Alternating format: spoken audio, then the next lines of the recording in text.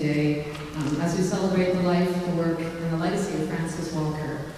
The work at Oberlin is predicated on our commitment to excellence, artistic and intellectual, to ideals and principles that are bigger than ourselves, and to having an impact in the greater world beyond Oberlin.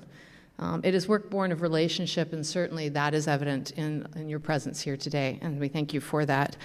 Francis's commitment to her students, to Oberlin, to music, and to social justice certainly embody the very principles of this institution, and they inspire us all. And it's a great honor to welcome all of you today as we celebrate her and to note the truly extraordinary life of Francis Walker. Thank you for being here.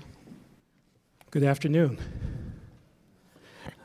I am Nolan Williams, Jr., class of '90, and Dr. Walker was my pianoforte professor.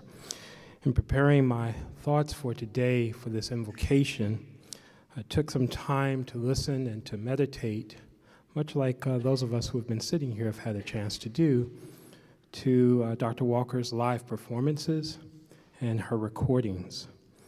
What was striking to me was the deep messaging embedded in so many of the selections that Dr. Walker performed. In many ways, her music was itself a form of prayer and meditation. This is because Dr. Walker was selective about choosing repertoire that spoke to her soul so that the music she played would always emanate from her heart. I believe Dr. Walker, in her own way, has formed her own invocation for this occasion. It is a collective of the song messages that we've just heard and other songs that she has delivered to us through the music of Bach, her brother George Walker, Samuel Coleridge-Taylor, William Grant Steele, Margaret Bond, Johannes Brahms, and Franz Liszt. I invite you then to receive this invocation, a different kind of invocation, in 3 parts. The first part as a prayerful reflection in the voice of Dr. Walker, using words that were put to music by Bach. The second as a reflection of our collective voices, and the third and final part in the voice of Dr. Walker again. Let us pray. Deep river, my home is over Jordan. Deep river, I want to cross over into campground.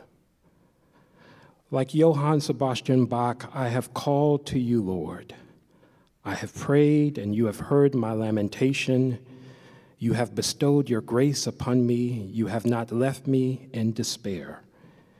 You have led me to the right faith, Lord, and through this faith I have lived for you. I have striven to be useful to my neighbor.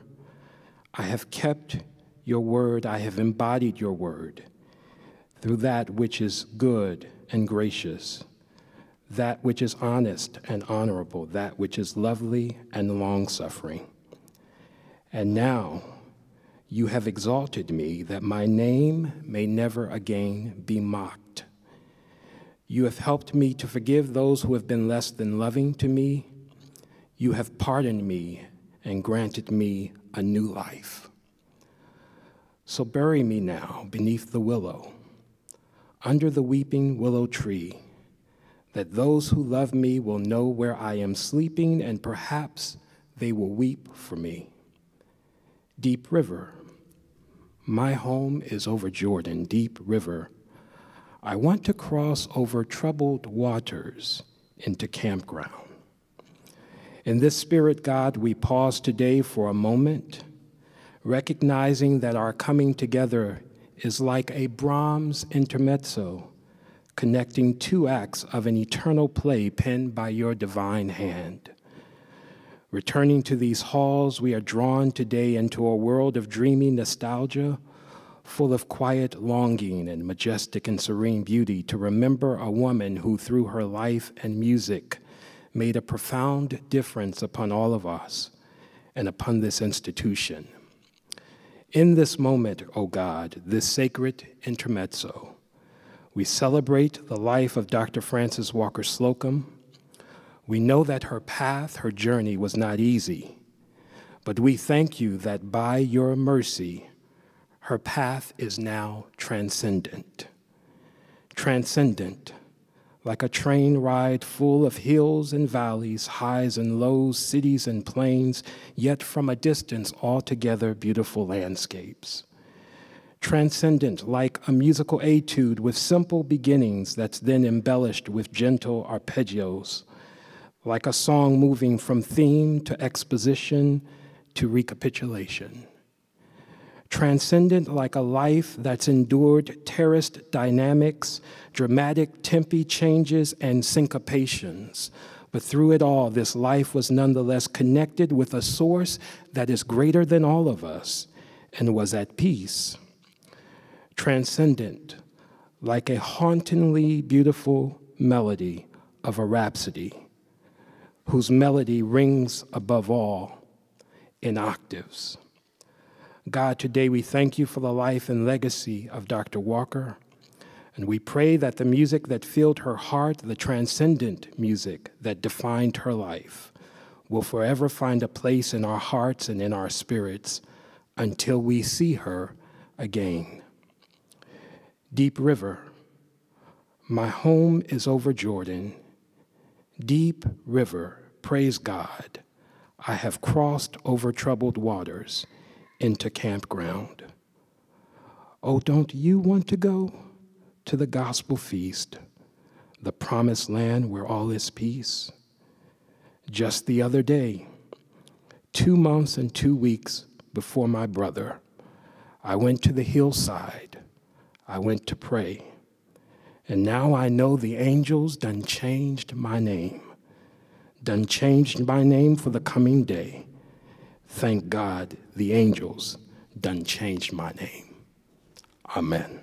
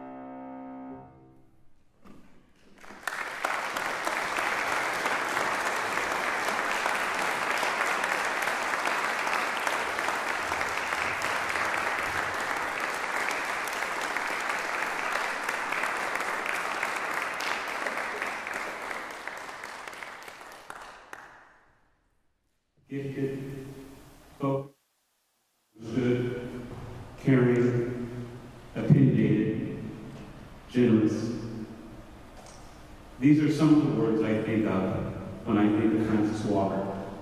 In short, like most of us, she was complicated. Everybody needs at least one person in their life who is guaranteed to tell you exactly what they think. For many of us here today, especially her students, most of whom maintained a lifelong friendship with her, Frances Walker was that person in our lives. In fact, on one of my last visits with her a year ago, while sitting in her kitchen, shooting the breeze and chewing the fat, she said, "Well, you're not so perfect." And then she began to list all the ways she thought I wasn't perfect.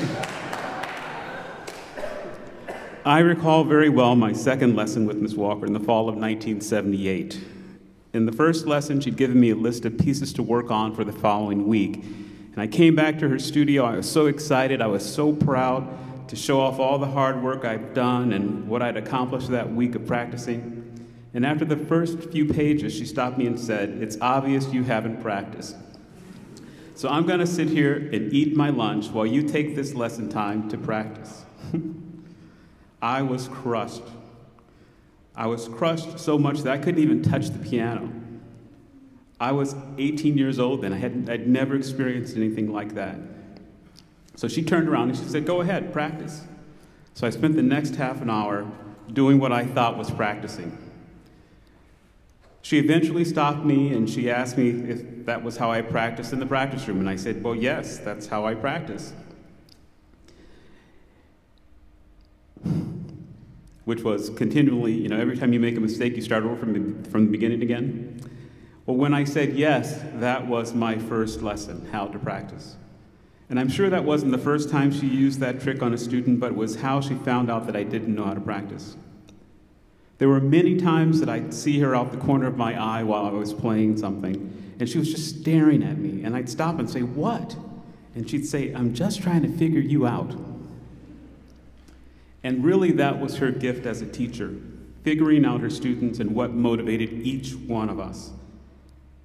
She often told me that if she hadn't become a pianist, she would have been a psychologist. She was fascinated with figuring out her students and what made each of us tick, and how she could use that knowledge to make us better pianists. I imagine now that all of us must have had very different lessons because she was tailoring each one based on how she thought she could best get through to us. Many of you know that we became very close over the years, but it wasn't always so. We had huge falling outs in the early years about things like, why in the world was I playing the flute in the symphonic band because it was taking too much time away from my piano playing, or why in the world was I doing a double degree in Spanish? It was taking too much time away from my piano playing. And then I decided to go to Colombia for a year to learn more about my mother's family and language, and OMG, she was done. Boy, did we have some arguments in those days. By some miracle, we made it through those difficult times. She forgave me for being a stupid teenager, and over the years, we became friends. In my senior year, my father passed away, and my mother had to decide to either come to my recital or to my graduation because she couldn't afford to do both. Well, of course, I said my recital, and I thought that was more important than my graduation ceremony. So that meant I wouldn't have anybody at my graduation just a few months later. So Miss Walker took it upon herself to become my family. And unbeknownst to me, she invited her friends from around the country, Oberlin grads from her generation, Sylvia Oden Lee, William Duncan Allen, and others, to come to Oberlin to celebrate my graduation and be my family. And she held a party for me at her house after the graduation ceremony. One of my fondest memories is when, after moving back to Chicago, after graduating from Eastman, I'd finally saved up enough money to buy a condo, and she offered to come to Chicago to help me house hunt. She loved houses, she loved interior design, she loved decorating, so going to houses was just a dream for her, and I thought, this is great, we'll have a blast. Well, everyone who knew Miss Walker knew that she strongly disliked cats. And she was always a little suspect of anyone who had or even liked cats. And wouldn't you know it, every single house that we went into, every single apartment had a cat.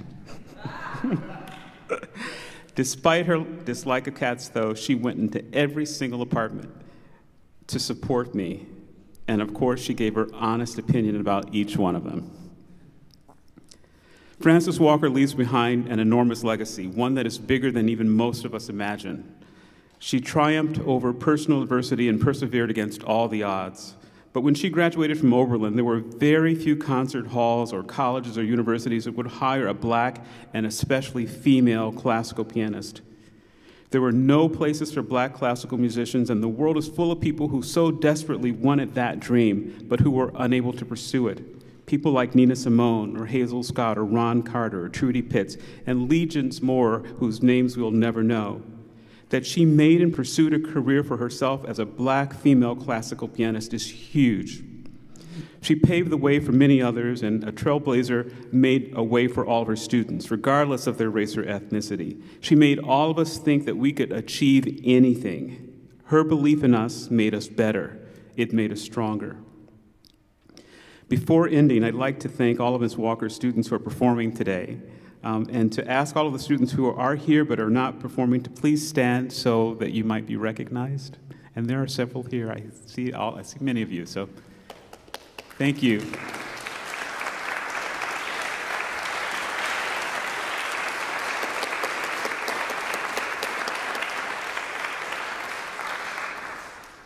In closing, I'd like to read a card that Ms. Walker sent to me back in 1986.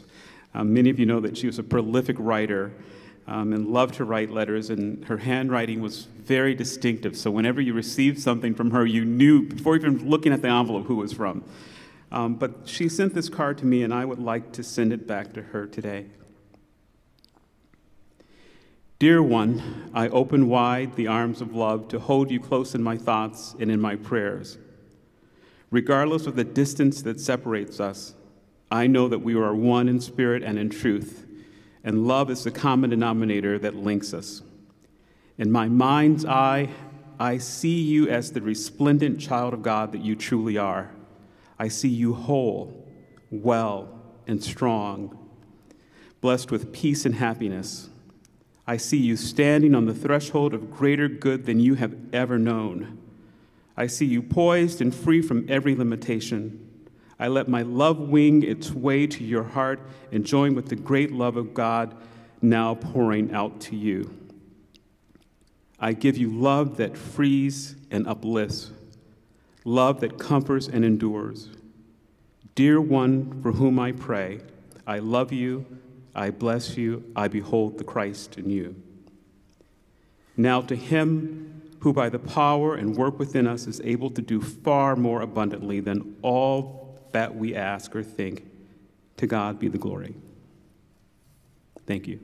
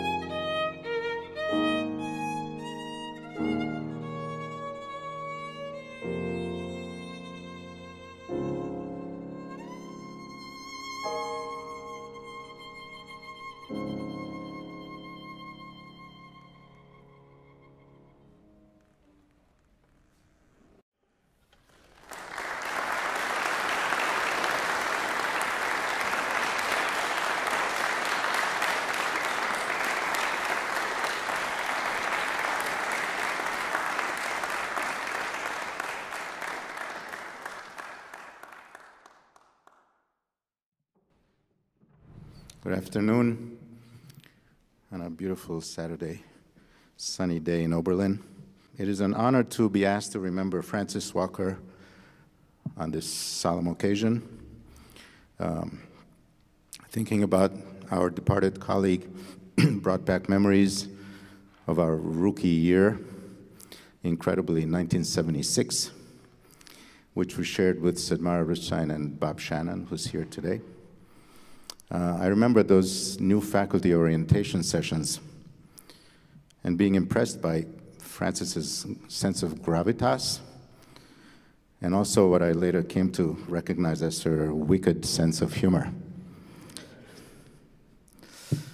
My most vivid memories of Francis are her wonderful performances, especially in great romantic works by Liszt and Brahms, as well as works by her brother, some of which you heard today, which showed a great sense of nobility, a resonant but never harsh sound, and a sense of time flexibility that was always tasteful and never sentimental. Recently, I went back to listen to her recording of the Samuel Coleridge-Taylor 24 Negro Melodies, and heard the same moving qualities in those performances, enhanced by a deep sense of personal connection to that music. I'm very glad to see that we're going to hear some of those pieces today during the video presentation. Also, in thinking about the event today, I reread Francis's autobiography, A Miraculous Journey, and was struck by the hardships and tribulations that she experienced in pre-civil rights America. Growing up in a disciplinarian home and surrounded by a highly talented family, which included her later Pulitzer Prize-winning brother, George, she often had to struggle with feelings of inferiority. While always a top student, both academically and musically, at Oberlin and also at Curtis Institute, her college years were sometimes marred by racially tinged comments and attitudes. That she was able to transcend these difficult circumstances to achieve distinguished stature in the music profession, both as a pianist and as a teacher, speaks volumes about her talent, perseverance, resilience, and courage in the face of adversity. As a result of these experiences, I think she rarely minced words with us, her colleagues, and always exuded a sense of moral conviction. And I know that she was an inspiration to many students who needed support in overcoming similar difficulties and challenges.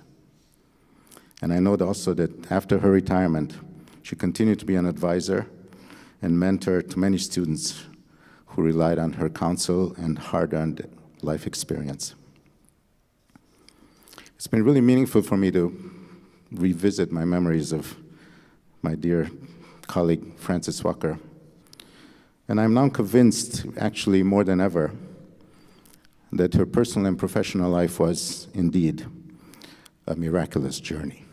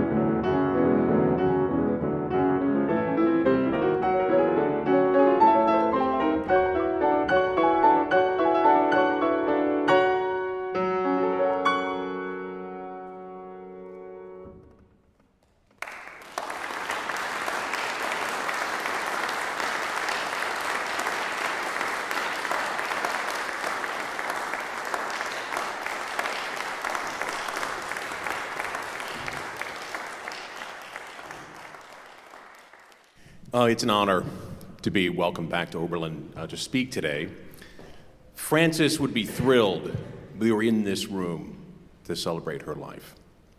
When Yamasaki designed this complex, and I think most of you know he also designed the World Trade Center immediately following the Oberlin Conservatory. While that may have been a tribute to, say, wealth and power, I would say in this building, these complexes, he imagined truth and beauty as being what he was after. We had the faculty ensconced in this building to the north, the central complex with nearly like a cathedral in the central moment of this building, and the practice wing to the south. And in this space here inside of Warner, this was the exploration of truth and beauty. Frances loved this stage. She loved this space, this keyboard, the music that she possessed. In those moments, she transcended all barriers and took people with her. And the reason why I find it particularly interesting is because the first time I encountered Professor Walker was on this stage. I was a tuba student, not a piano student. Oh, and by the way, the tuba students did take their lessons in the practice wing, to point out. We were not in the Bidman's complex. So as brass players, being obstreperous folks as we were, we would often come in here to play excerpts as frequently as possible. And one evening, we're plowing away with the Ride of the Valkyries, and piano students are drifting into the hall and sitting down, and obviously it's the beginning of a studio class, and the stage door opens. Professor Walker looks down over her glass and says, "Gentlemen, it is time to leave." Now, normally we were a little slow to evacuate the premises, but like field mice to the exits, we left the room. And that was my first encounter with Professor Walker.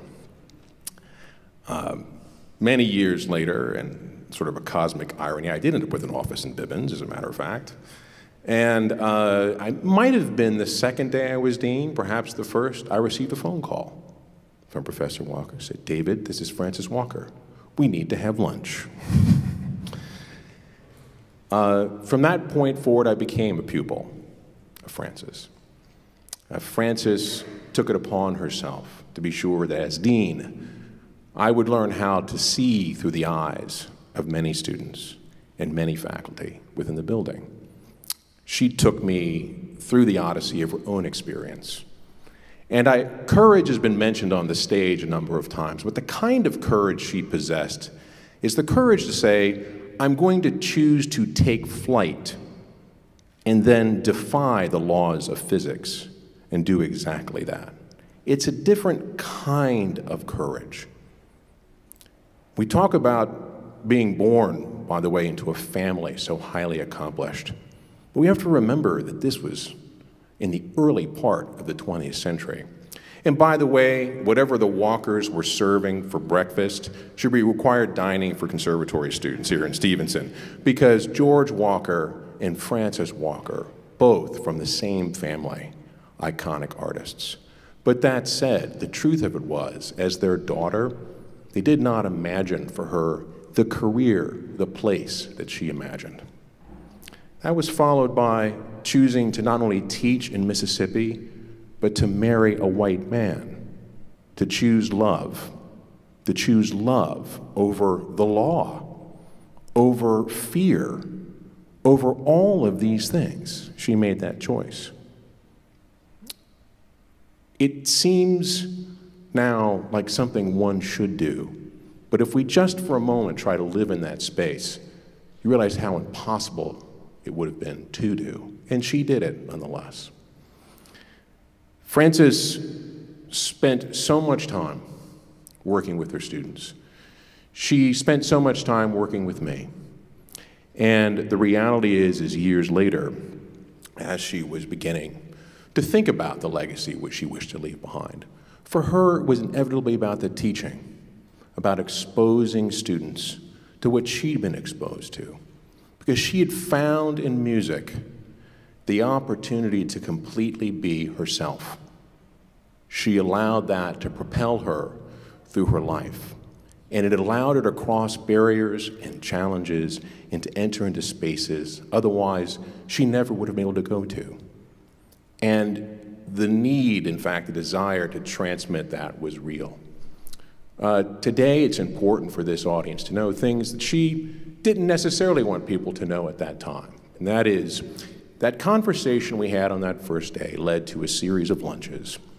And each year, Frances would ask me for the entering roster of black students at the conservatory. And then she would take it upon herself to be sure that financially, personally, emotionally, musically, these students were looked after.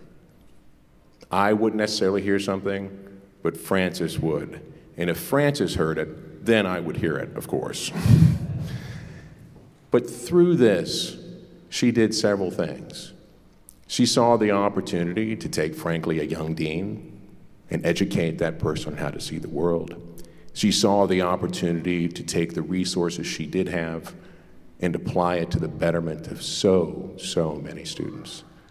And she certainly left with me, ultimately as a student, the memory of the fact that courage, principle, and the pursuit of truth and beauty are always worthwhile.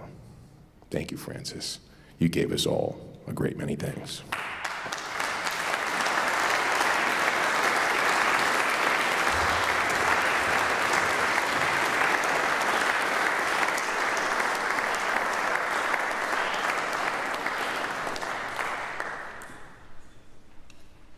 Good afternoon. I'm not going to speak. But I just want to say I'd like to make one small correction.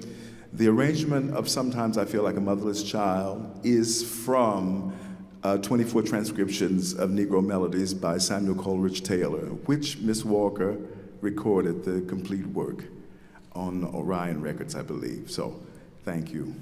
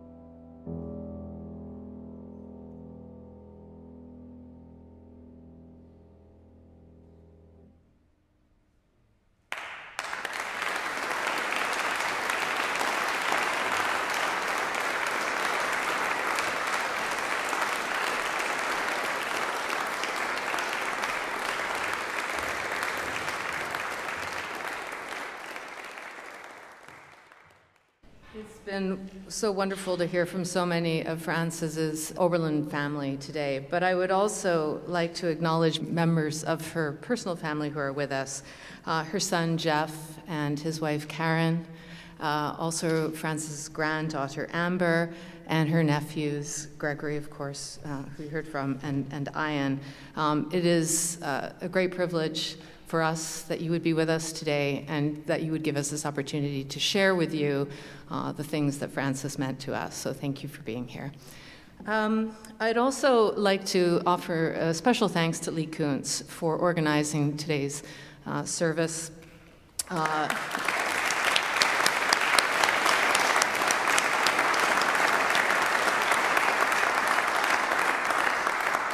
I started out by saying that this work is born of relationship, and the deep relationships that so many in this room have shared with Frances are just ever evident and present in all that Lee has done to put this together. So thank you, Lee, for that. We appreciate the opportunity. I hope that you will join us all in the lobby for further fellowship and reminiscence, again, of a truly extraordinary person. But perhaps appropriately, most appropriately, we really need to give the very last word of today to Dr. Frances Walker. As long as my mouth is running, I don't get tired.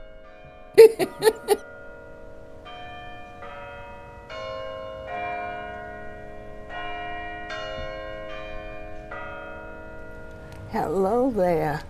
Come right into my house. Did you have a nice trip? When you go to bed, why is it that you wear your glasses at night? Well, I said so I can see in my sleep, see my dreams.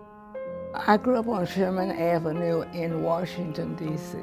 My mother brought us up to say, you can't be the same, we say, you got to be better. That's what we heard all the time. My father's full name was Artmel Theophilus Walker.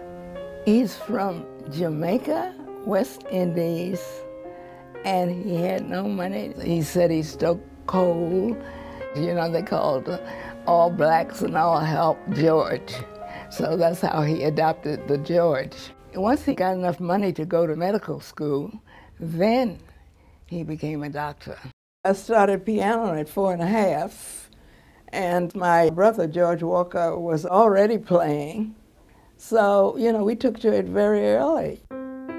Shiloh Baptist Church was my spine, my soul, my everything. Certainly one of the major influences in my life, and it was because of the minister and the choir director and the organist there. It was important in my life. You see, I was in this fire. I was 5 years old. The match dropped on this delicate dress, which is worse, to have my father come and kill me or to burn up. And I decided I'll take my father. The arm, you see, is shorter. So in playing and practicing, I had to develop the strength in this arm, which was weak. And this was a powerful arm, the left one. The music was what kept me alive, music and movies. Somehow I met my husband at Tougaloo College in Mississippi. I mean, that's the last place where you would expect to find a blue-eyed, handsome, educated white male in your age category. If we had hundreds and thousands of people like him, we wouldn't have the problems we have in this world. Olive Jeter Haynes. She said, oh, you know, I have a lot of music by black composers. If you want to look through it, that changed my life. It was like a trove of diamonds. The black people were starving, thirsting for that music. The place was jammed. We had to turn away a lot of people. And there was weeping and standing ovation throughout. It was very difficult coming after my brother because he was the genius. I learned the second sonata before I learned the first. I love this recollection. He threw his head back and roared with laughter. I turned, what's funny? He stopped. I heard things in your playing that I never heard before. Now that is the greatest compliment from a composer, and I thought I was playing it exactly the way he played it. I was going to do the music of black composers, and this producer said the 24 Negro melodies, or Samuel Coleridge-Taylor, it's your history. And he was adamant. And if he was going to produce it, that's what he was going to produce. And the recording engineers right here in Oberlin, and he was saying, Francis, that is so beautiful. And then the electricity went out. It was January. I've been teaching all along, you know. They come to me for coaching and advice, personal advice, musical advice. They come because they just like to talk to me. So I'm blessed in that respect. I tell them about life, really, that's what I do. I think I've been talking for how many years? I think I've said everything that I should say or what I have to say. Nothing else to say.